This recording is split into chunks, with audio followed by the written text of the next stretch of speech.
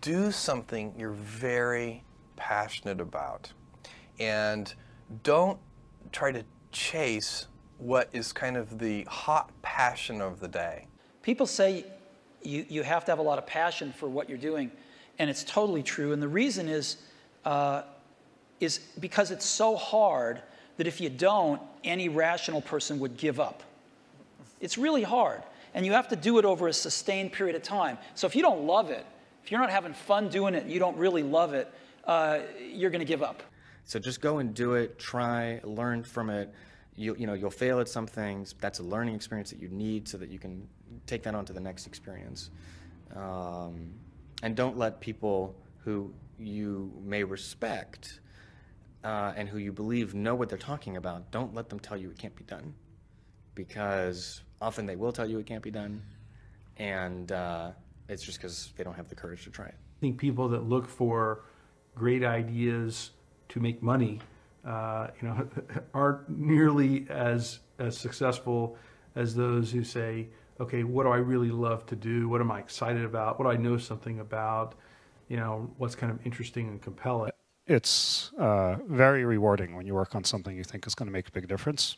And yeah, it's a little bit harder, but I think the passion that one might bring with it brings so much more energy to that you're more likely to succeed. You have to have an emotional investment in what you're doing. If you don't love what you're doing, failure is pretty much guaranteed. Success is not guaranteed by any means, but failure is much more likely if you don't love what you're doing. If you know exactly what you want to be, you need to spend as much time with people that are actually that already. One of the things that I do is I question a lot of things. And you can do that in a good way and a bad way, but hopefully if you try to get people to motivate why they're doing something and their way of thinking, the worst thing you can end up with is a situation where you get told, well, this is the way it's always been. Mm-hmm. That's the worst ever. That's a non-answer. Instead, ask yourself, given everything we have today, is there a way we can make this better? And so when we're coming up with ideas, we always ask ourselves, what kind of new market is this creating? And then also, what part of my day and what problem is it solving?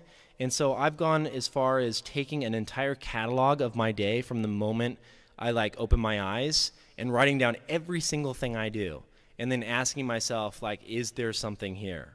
If you're not coming up with 10 ideas a day, that's why I have this thing. If I'm not filling up this page every single day, then my idea muscle will atrophy. And I started this in 2001, and I still do it every single day. You have to come up with ideas every single day, or the idea muscle atrophies. The good news is, after about 6 months of doing that, you're like a machine. People get surprised at how many ideas you could just have anywhere.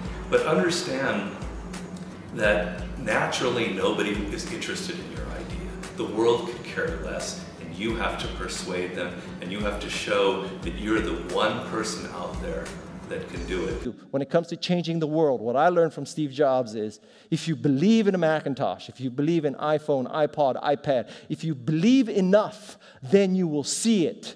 Because other people will believe in it. Other people will create software. Other people will create products. So you need to foster the belief in what you are dreaming so that it becomes a reality, which is very different than saying, I don't expect anybody to believe it until I see it. You need people to believe it before they can see it. Don't necessarily think that you have to have the home run and the huge Apple computer on your first start. I spent a long time in my life with skills just building little devices for fun. For fun is one of the key things, because that drives you to think and think and think and make it better and better and better than you ever would if you're doing it for a company. Build things at first for yourself that you would want. For somebody aspiring to take things to the next level or to even surpass their wildest dreams, there's always going to have to be an element of luck, but I think more important is putting yourself in a business that can be ubiquitous, that really doesn't have limits. Because otherwise, there's always going to be a grind to it. But if the business, if it can't be something that you can visualize every business using or every consumer using, it's going to be tough to scale to be big enough or to have the perceived value. You want an idea about which you can say, I know it sounds like a bad idea, but here's specifically why it's actually a great one. You want to sound crazy, but you want to actually be right. Because when you're trying to differentiate, when you're trying to do something different, there's going to be that gut moment, that gut sense. Is this right? Is this not right? If you're not having doubt, you're not pushing the boundaries far enough. Don't think about how do I get big fast. That will happen if you actually build something super meaningful and super important. So don't think about, what is the quickest way to success? Think about what is the best way to building something important that the world really needs. This little idea explains why some organizations and some leaders are able to inspire where others aren't. Let me define the terms really quickly. Every single person, every single organization on the planet knows what they do, 100%. Some know how they do it, whether you call it your differentiating value proposition or your proprietary process or your USP. But very, very few people or organizations know why they do what they do. And by why, I don't mean to make a profit. That's a result. It's always a result. By why, I mean what's your purpose? What's your cause? What's your belief? Why does your organization exist? So when we see a kid with a lemonade stand, it's different than when we see a vending machine selling lemonade, even if it's exactly the same product, because the story around it is what people are paying for. So when I meet small business people, all I ask them is not what's their balance sheet, but what's their story. Why should I pick you? Why do I care about what you're doing? And if you start giving me all this inside baseball statistics about why you're 2% better than some other competitor, I'm already glazed over, because that's not part of the way I see the world. That I have to want this to exist in the world. I have to not, so it's a similar rule, just say, if this was successful and I had nothing and I was not involved and I got no money off it or would I want it to do well?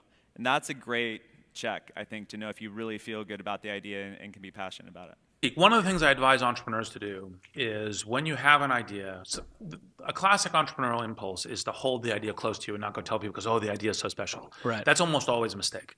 Go talk to Why is that a mistake? Yeah. It's a mistake because your actual real competitive advantage is not that you have this idea that you have locked away in your closet, which may or may not be accurate and you have no idea which it is.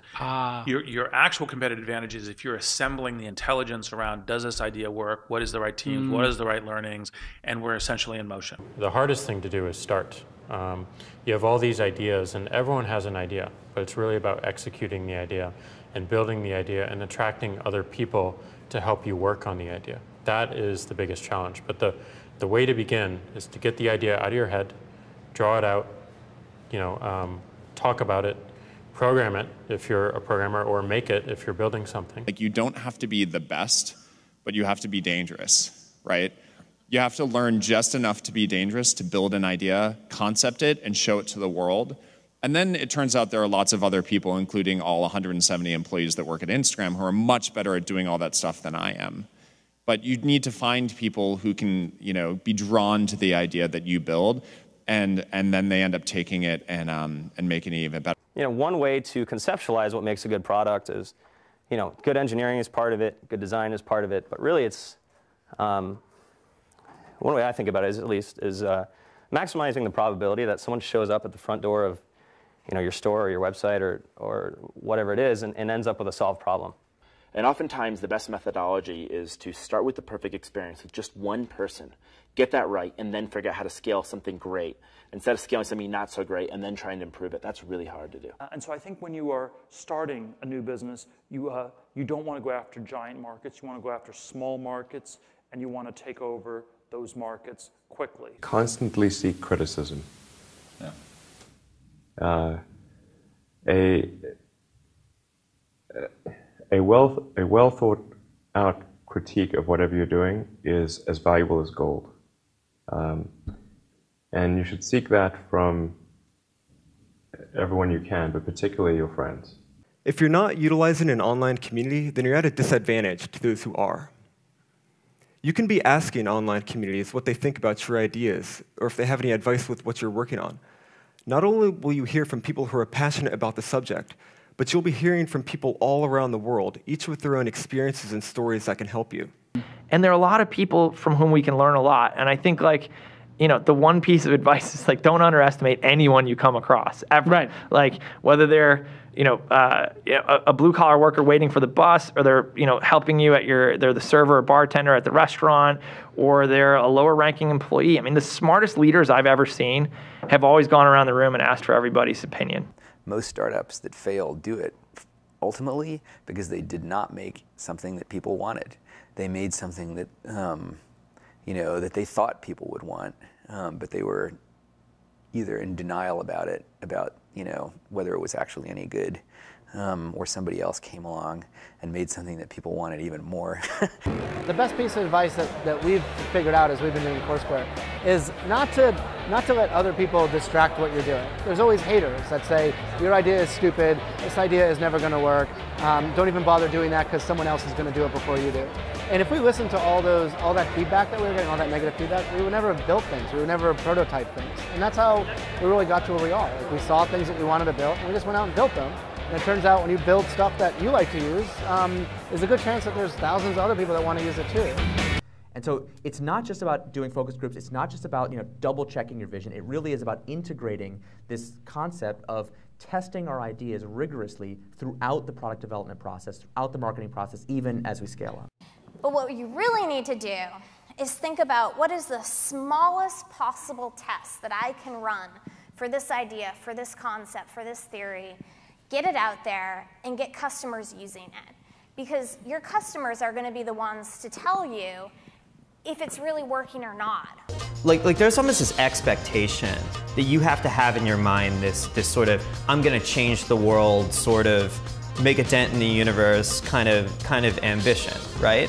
But it's actually okay early on to just kind of solve small problems in layers until you actually get to a point where you have the capacity to do that. What this all comes down to is doing something exceptional for your users, whether it's in community, whether it's in connection, or whether it's in design. This is our big advantage as a startup, is that we can actually get away with doing this. We can make this the core part of why we're doing business. I think you should be spending your money on teaching and sharing, and so that might mean hiring a writer or two, perhaps, instead of a marketing person. You know, and start writing and start getting people to listen to what you're saying. You can't talk about yourself all the time because no one's going to come back for that, but you have to talk about things that are relevant to your industry or ideas that you have and start to build that audience up. I do think that one thing that's important is, especially if you're a founder or a technical founder, is to realize that you can't do everything, and even if you can, you shouldn't. You should find a great partner no matter what it is that you're doing, and you should look for someone who is very high intelligence, very high energy, and very high integrity. And you need all three of those, and you can't compromise on any one of them. Otherwise, you'll end up with either someone who's not smart, which does you no good, or someone who's not hardworking, which also does you no good, or the worst case is you end up with a smart, hardworking crook who ends up working against your interests. And integrity is something that takes a lot of time spent with someone to figure out. The most important thing when you're working with people early is that you guys line up on what your goals are. That sounds really basic, but you can totally, it can be fine. You can want to build a small business that makes money and you don't have to go to an office every day. Or you can want to build a huge company. You can want to build Google. But I think you have to be really, really aligned on that. And a lot of corporations have, they might call them core values or guiding principles or so on, but the problem is usually they're very lofty sounding. They kind of read like a press release the marketing department put out. They sound just like their competitors, and maybe you learn about it on day one of your job, but then it becomes this meaningless plaque on the lobby wall. Well, we wanted to come up with committable core values, and by committable, meaning we're willing to hire or fire people based on those values, completely independent of their actual job performance. The definition of values is they're the behaviors or principles that you religiously adhere to within your company. When I say religious, I mean that no amount of data will sway you from those principles, and the degree to which that you have the courage to maintain your conviction around those ideas is the degree to which you're going to be successful over the long term. A company is simply a group of people, and as a leader of people, you have to be a great listener, and you have to be a great motivator, you have to be very good at praising and looking for the best in people, You know, people are no different from flowers. If you water flowers, they flourish. If you praise people, they flourish, and that's a critical attribute of a leader. So I kind of like half jokingly with a lot of people say that, you know, my job is basically like to be the assistant for the rest of the company. Like my job is to make sure that like you have what you need, that it's and basically you have everything you need to kick ass. Like that's my job. If you don't have that, then let me know because I'm not doing my job. You know, there are a lot of things that are outside of your control. A lot of external circumstances will determine the success of your idea, whether you know the market timing's right for this new kind of service, or whether people, you know, whether a customer, like the economy's right for your kind of service, right? Whether you meet the right people who will finance your company. Many external circumstances are like outside of your control and like, but will affect the outcome, and you know, you have to like be okay with that. Another quality that I think is important is kind of being flexible-minded or open-minded. I'm not saying you shouldn't have a vision for your idea or your product, but you need to be open to changes.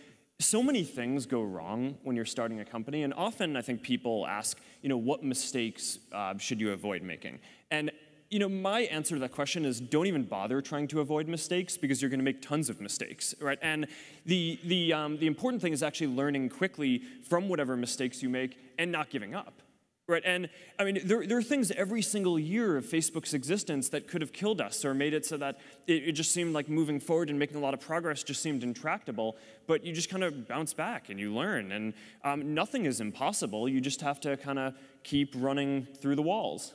The two things we really zero in on people are, you know, two things. They sound simple, they end up being very difficult. Courage and genius. Courage is the one we talk about a lot because it's the one that people can learn. You know, courage, which is to say not giving up in the face of adversity. You know, just being absolutely determined to succeed, you know, is something that you can like force yourself to do. It can be very painful. You can force yourself to do it. The genius part is a little bit hard to force yourself to do. You know, courage without genius might not get you where you need to go, but genius without courage almost certainly won't. And I think the reality is just, you know, not quite so glamorous. There's sort of there's an ugly side to being an entrepreneur, and also just more importantly, what you're actually spending your time on is just a lot of hard work. Sam mentioned this, but you're basically just sitting at your desk, heads down, focused, answering customer support emails, doing sales, figuring out hard engineering problems. So it's really important that you kind of like go in with eyes wide open. Optimism has a place, but I think even more so for the first-time entrepreneur, you need to be pragmatically pessimistic. What I mean by that is you need to define all of the worst-case scenarios in terms of financial loss, time loss, etc. Look at what you will learn if that happens and accept and come to terms with that before you ever start. If you don't do that and you go straight into battling the world, trying to conquer the world with rose-colored glasses on, the first time you hit a major hiccup, you're going to become really demoralized and you will quit. If you don't love it, you won't make it through the long period of pain that is inevitable. So make sure that you take care of yourself during the process. Make sure that you take care of your mental health, your physical health while you're doing it, because it's a long road.